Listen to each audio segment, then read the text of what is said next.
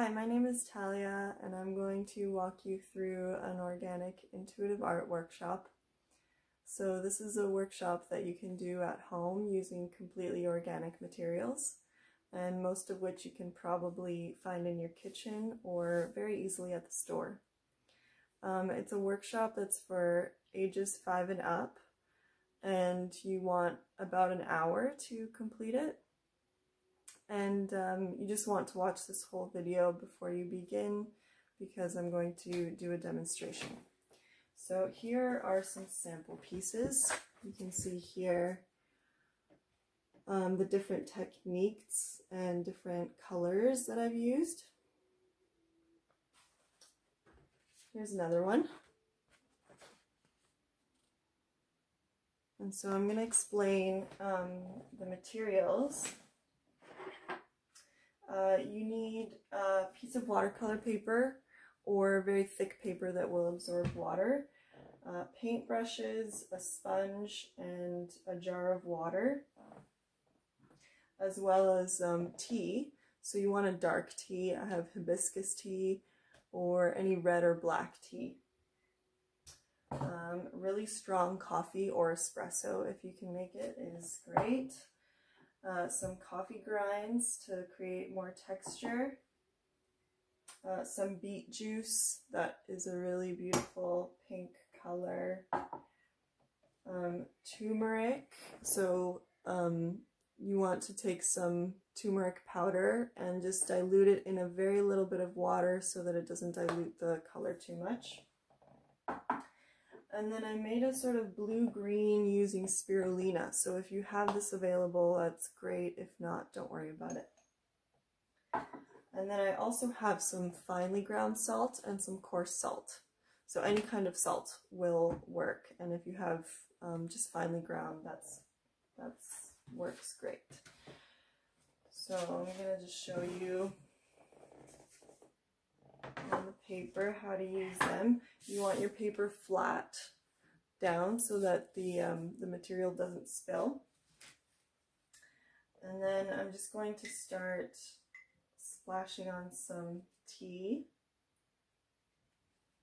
It's a very soft tone, so it's a nice one to start with, just to get the paper wet to begin. And then I'm going to use some of the beet juice. You can see how strong the color is.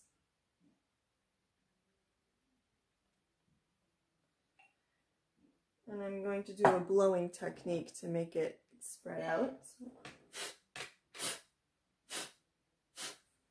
You just want to blow hard and fast. And then some coffee,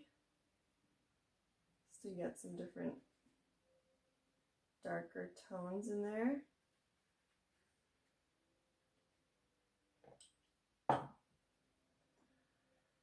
Now some of the yellow turmeric, I'm going to splatter it on.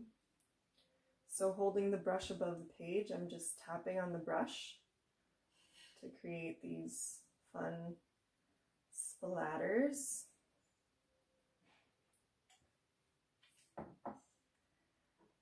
And some blue-green spirulina.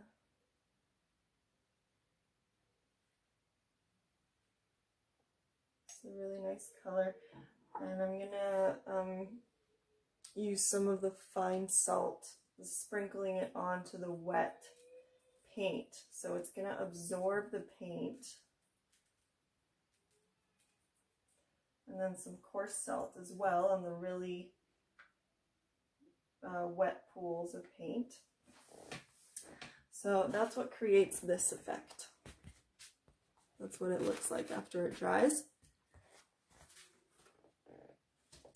And yeah, you just want to be really loose and playful with it. The coffee grinds are good just to sprinkle on and let those sit until it dries completely. And then once it dries completely, all of that can be brushed off. But you definitely want to make sure you keep your page flat and you let it dry. And that's it. Have fun with it, and there's a link underneath this video with the list of supplies and the recipes to create the paint, as well as just additional info that's helpful for the workshop. So enjoy, and thanks for watching.